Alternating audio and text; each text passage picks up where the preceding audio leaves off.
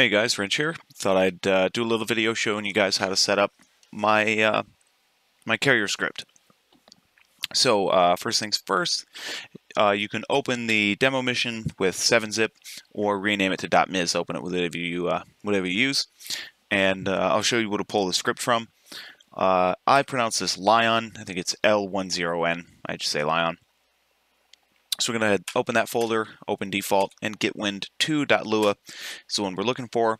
Got a little bit of documentation here, which is still work in progress, but this will sort of help to outline what you guys have to do. So to set this up, we'll jump back to DCS. Because this is a carrier mission, the first thing I'm going to do is throw down my carrier. In this case, I'll drop down the Stennis, and we got to give him a name, which I'll be really creative and name him Steve. Okay, so now we're going to go to the triggers and start setting that up, which is outlined in the documentation. Like I said, there's a line missing in there I gotta remember to add before I post it, but we'll just go through this step by step right now. So we're going to go to mission start. No conditions, obviously, given that it's a mission start. Excuse me, and do script file, and we're going to load Mist, which is in the demonstration mission, or of course you can get it from the GitHub repository. Alright, and then we're also going to do another do script file, and that's going to be that getwind2.lua that's inside of the demonstration mission. So that's all we have to do now. So let's take a look in the documentation, see what the next thing we have to do is. So once, time more than 5, and we have a little script that we got to put in. So once, time more than 5 seconds. It just has to be anything more than 0. 5 seems to be pretty standard. Then do script, and I'll just paste this right from the documentation. So unit 1 is, what do we name the carrier? So that is going to be the name of the carrier, but it has to be in quotes. Single quotes or double quotes, doesn't matter as long as you use the same both times. So I'll go quote, Steve, quote. The distance is has to do with internally how the script works. It basically just creates waypoints for him to follow, and that's how far away the waypoints are from his current position. 1,000 works well. If you go too low, he'll just kind of end up spinning around in circles. So just use 1,000; it'll work for you. Now, dist IP is a little bit harder to explain. It's how far from his original mission editor position he'll go before he turns around, and I put that in there, so that he doesn't go halfway across the Black Sea or, sail directly into an enemy port or something. Some kind of behavior that you don't want. So you can set that to kind of any distance that makes sense, and it's in meters. So what I'm going to do is set this to 10 kilometers, and you'll see why. I'm actually going to set it to 5 kilometers. Okay, that way I can demonstrate how that works. Now, if you're worried about it, you don't have to measure the closest, the closest part of the shore and set it to that or anything. If he gets too close to the shore, he'll automatically return.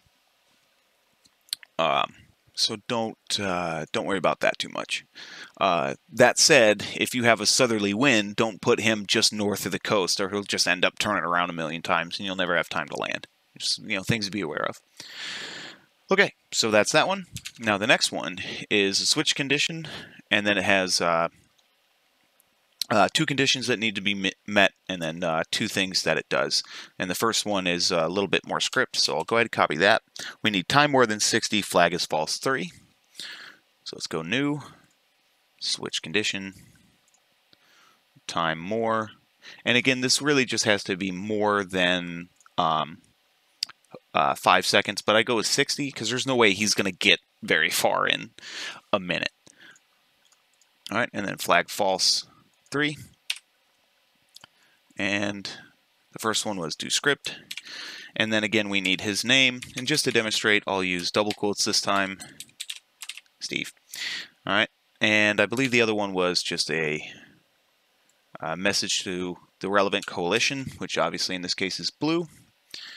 So message to coalition blue, and this is Actually, it says too close to shore in my default, so I'll just say Stennis is returning to IP. And that's just so that you, just to pop up and say, hey, just, wind direction is going to be messed up. You may not be able to land right now. And then once he gets back to his IP, it'll flip around. He'll start following the wind, and then you can go back to doing your landings. Oh, and just so you guys know, the lines that set up which flag this is, if you're a Lua guy, you want to change that. Come down to the bottom, and it's these two lines right here. Now, the reason that I didn't put those as arguments in the function here is just so that guys that aren't as familiar with Lua don't have a ton of stuff that they have to set up. Keep it as about as simple as I can, with the obvious exception of having a completely eliminatable argument in there for 1,000 meters. But hey, nobody's perfect, right? So anyway, if you're a Lua guy, you can come in here and man, I'm sorry. Change that to whatever you need. Anyway, so there's the last one we need is switch condition, flag true 4. Then we got just a little bit more script to do. Okay, so switch condition. Flag is true this time. Remember, the last one was false, this one's true. Okay, so flag true 4. Do script, and just carrier returning false. And basically that's just to toggle him between the returning state and the wind following state. Okay, so right there, the script will run. And right now we have no wind set up. So basically he would just go 25 knots to generate a 25 knot wind. And he will default to heading south because the wind defaults to north even though there is no wind, right? So we can set a wind direction even though the wind's not moving, and he will move in the appropriate direction. But we're not going to run that because it's fairly self-explanatory. What we are going to do is come to maximum zoom here. My little pictures aren't showing up in a minute for whatever reason. I don't know if an update broke that or something, but we'll try to guess. So I'm going to come down to static objects, add a structure, scroll down to the bottom. It takes a second with my mod I've got installed here.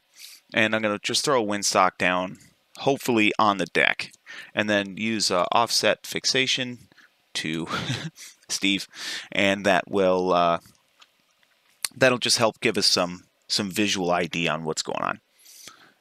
Okay, so that should be pretty much everything. I'm just going to go ahead and give ourselves 5 knots of wind at 120 would make sense. And I'm not cherry picking that number because it happens to work and the rest don't work. Anything works, including dynamic weather. I'm just picking that because that way he'll turn about 60 degrees and give us a good view of him turning, and then not be obnoxiously turning forever. So right here before the script loads, we can have a look at the windsock and say, ooh, man, you do not want to be trying to land on that. That would not be fun.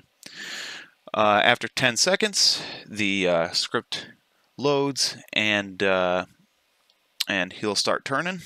Let me go back to the F9 view, and we can see he's going to start accelerating in order to get that 25 knot wind over the angled deck, and he'll go ahead and turn. Let's speed up time a little bit until he's done turning.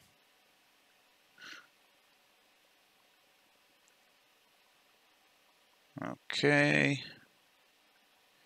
And yep, right there. So he's at 308. The reason that that's not a perfect reciprocal of 120, which is the wind direction, he's flying into the wind. The reason is because that deck is angled. He needs to be flying. He needs to be moving at a slightly different angle. So if we zoom back in on our windsock, we can see that it's nicely aligned with the angled deck. That's going to make our lives a lot easier trying to land. So we'll just go ahead and let this run for a while. Let him travel 5 kilometers, and then we'll see what it looks like when he turns around, and we'll come back to you then. Okay, so he just started his turn a couple of seconds ago, and you can see we got that message, carrier is returning. And again, it's just doing that to let us know, hey, wind direction's going to get messed up. Might not want to be trying to land right now. And I can demonstrate that by going back to our windsock and I moved that view again, sorry about that, we can see that it's no longer aligned with the flight deck just because of that wind speed.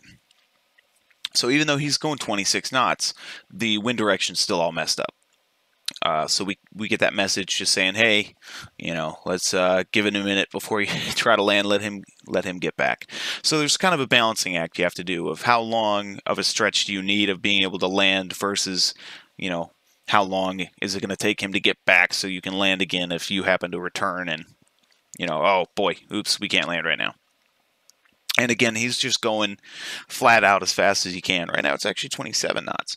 So he's just going, you know, flank speed or whatever, the fastest that he can go in the sim. Just to get back there as quick as possible. Now, so a couple other quick little things I want to mention about the script.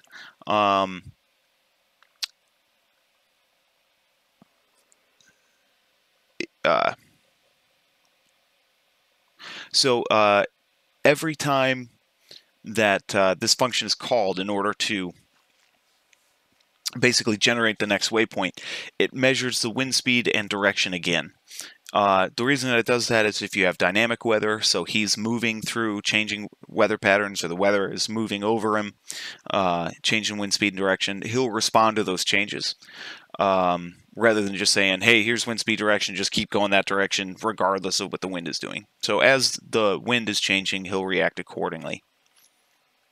So anyway, right now he's still making his turnaround.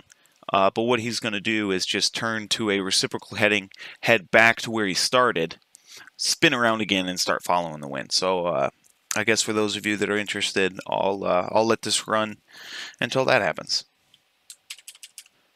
Okay, here we go. He's just starting his turn back to the wind heading, and you can see we're no longer getting that message. So technically, while he's turning, you know, the wind is still going to be messed up, and you'll stop getting the message. But the fact that the carrier is turning is typically pretty obvious. You can see in his wake. You know, so if you're coming in and land and you see this, you go, "Oh man, he's still turning into the wind." You know, we'll go around and marshal for another minute or two, let him get sorted. One thing to note is you can put him in a group with other boats. That'll work just fine. Won't have any. They typically don't have any problem sticking with him. You know, they'll just follow him around. They follow him through the turns. Okay, no problem there. Just wanted to mention that. Again, the script is kind of work in progress. It hasn't been super heavily tested, so there will be bugs, problems, and messed up stuff. And you know, if you're a Lua guy, you can scroll through here and go like, oh man, you know, there's probably a lot of stuff in here that could have been done a lot cleaner than I did it. You know, I'm not really a professional in any way. Basically just kind of stumbled my way through coding stuff and trying it until I got it to work. So yeah, hopefully you guys enjoy the script. Makes your lives a little bit easier setting up, and helps you catch wires on those Case 1 landings. Thanks guys, and I'll see you around.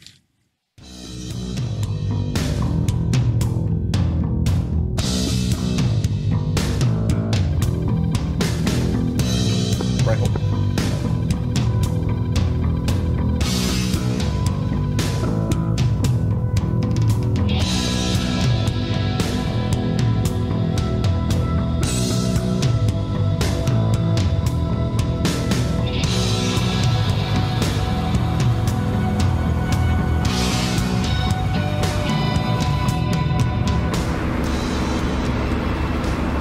So that's interesting.